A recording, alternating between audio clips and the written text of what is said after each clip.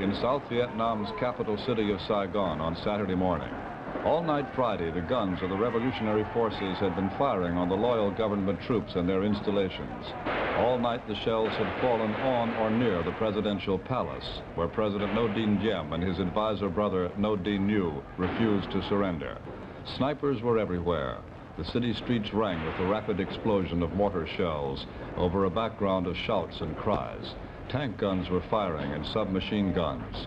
The revolutionary forces had clearly moved according to a well-constructed plan, and they carried it out with skill, sealing off sections of the noisy, smoking city and neutralizing the government forces neighborhood by neighborhood.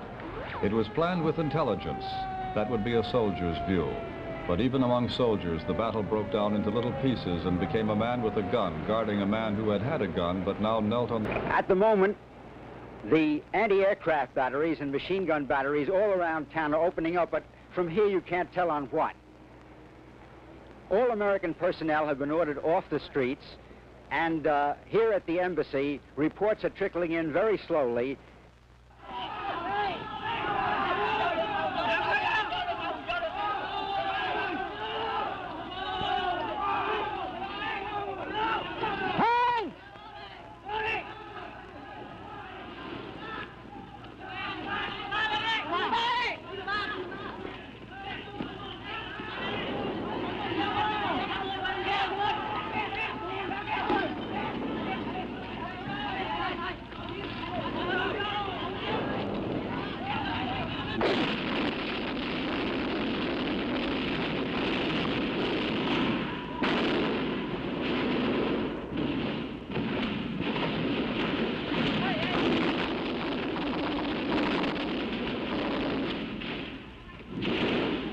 This is Saturday in Saigon. The battle for the city went on for 18 hours, and most of it was centered on the presidential palace, where two men stubbornly held out until the end. This is the palace.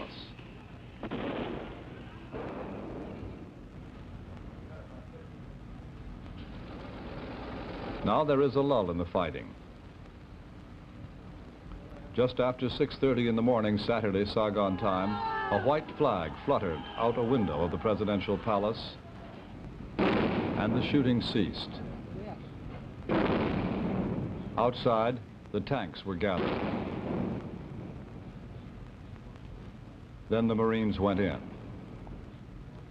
These are Marines, the men who were in the forefront of the battle on the revolutionary side.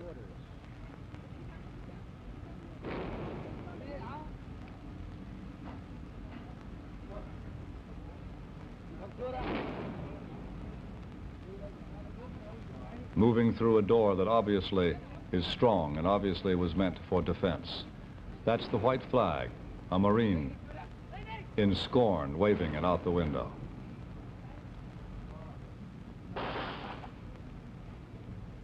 Like sightseers, these young men in battle dress, camouflage uniforms, walk through the rooms of the palace.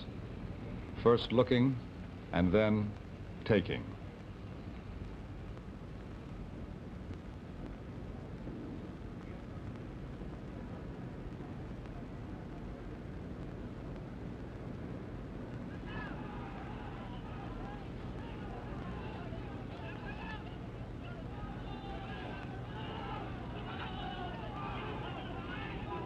No one has said officially what happened to the two men who held out there so long, President Diệm and his brother and advisor. The story in Saigon is that they escaped from this palace through a tunnel,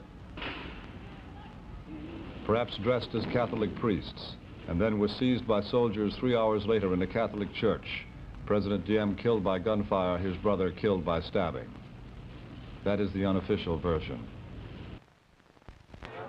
It's over. It's over. A long nightmare is over. A criminal dream in which the United States too long pretended that a family regime like Diem's, a family tyranny, really represented the people of the country. These are the people. The students, the ordinary people of Saigon cheering the troops, giving them bread, giving them bananas.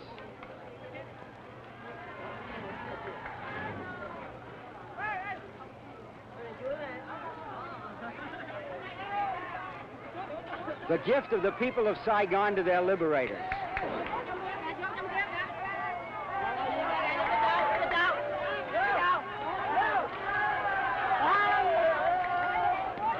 These troops have been fighting all night.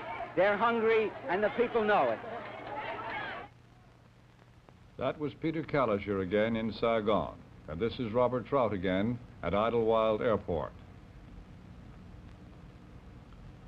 All these scenes after the 18-hour battle was over, the aftermath of the revolutionary fighting in the capital city.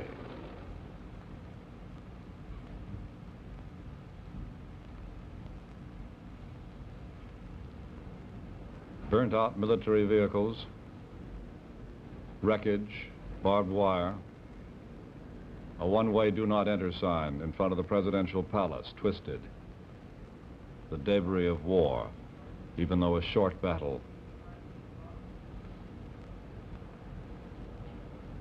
There are weapons to be collected and to be stacked now that the fighting is done.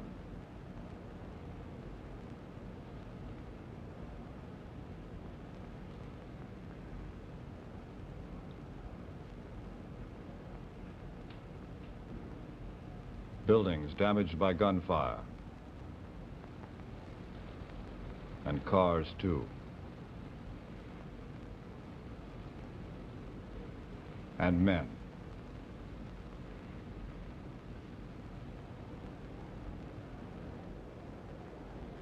The crowds are pleased, though, and for a while the government let them run wild.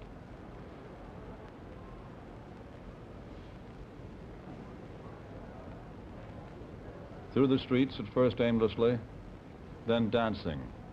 Dancing the Western dances that had been forbidden by Madame Nhu, the tango and the twist in the streets of Saigon.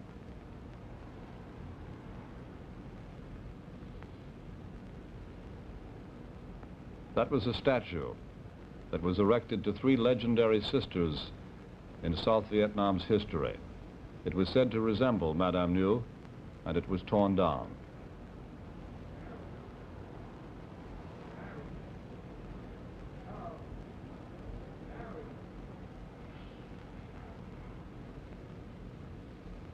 Offices and homes that belonged to some government employees were set fire.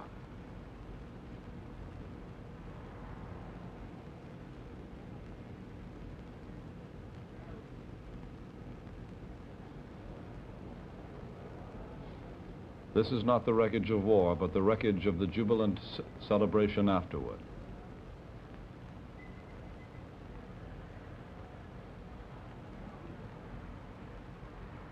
Books are being burned.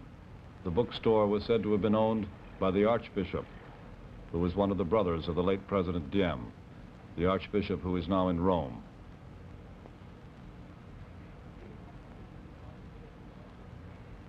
A small witness.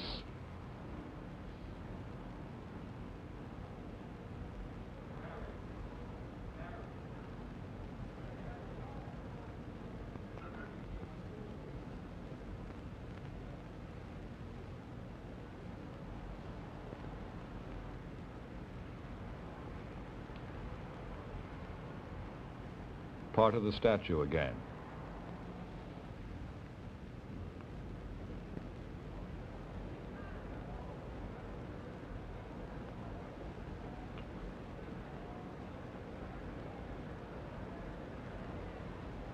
Finally, after many hours, the crowds are told by the troops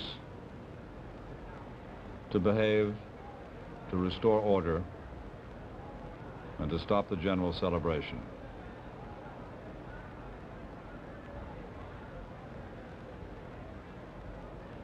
No one seems too concerned, neither the crowds nor the troops. The city of Saigon, this is how it looked when the battle was over and the soldiers, smiling half-heartedly, tried to quiet the jubilant celebration that followed.